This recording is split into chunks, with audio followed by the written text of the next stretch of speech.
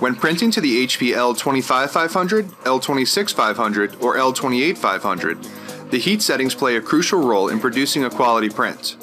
While media profiles are made to work for all users, a profile made in a particular environment where there may be high humidity, like in Southeast Texas, may not work the same in a place like Las Vegas, Nevada, where there is very low humidity. If you are experiencing ink smudge issues, I would recommend a two-step process in Onyx. The first is to test slightly altered heat settings, and the second is to edit the actual media profile once the testing is complete. Depending on where the smudges appear will determine what you adjust. If you are experiencing ink smudging issues only after reducing the number of passes, you should increase the drying and curing temperatures. First, make sure that your Start Print setting is set to manual. If it is not, press Change, and select Group Jobs Together from the Placement drop-down menu. Then, press OK. With a job in the RIP queue, right-click on the job and then select Edit and choose Printer Settings. In the Printer Settings window under Print Environment, increase the drying temp and curing temp by 5 degrees.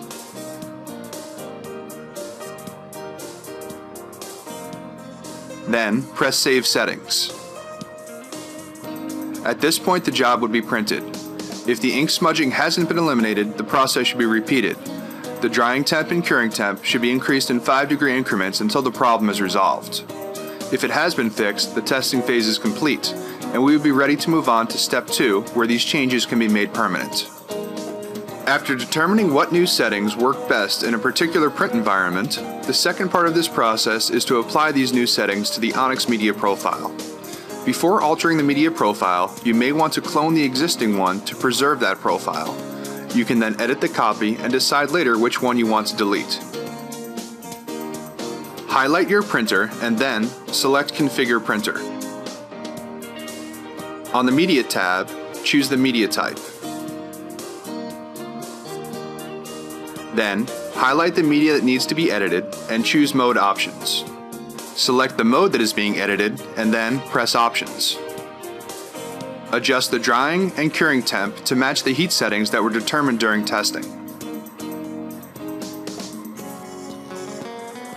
Then choose Save Settings, OK, and OK again.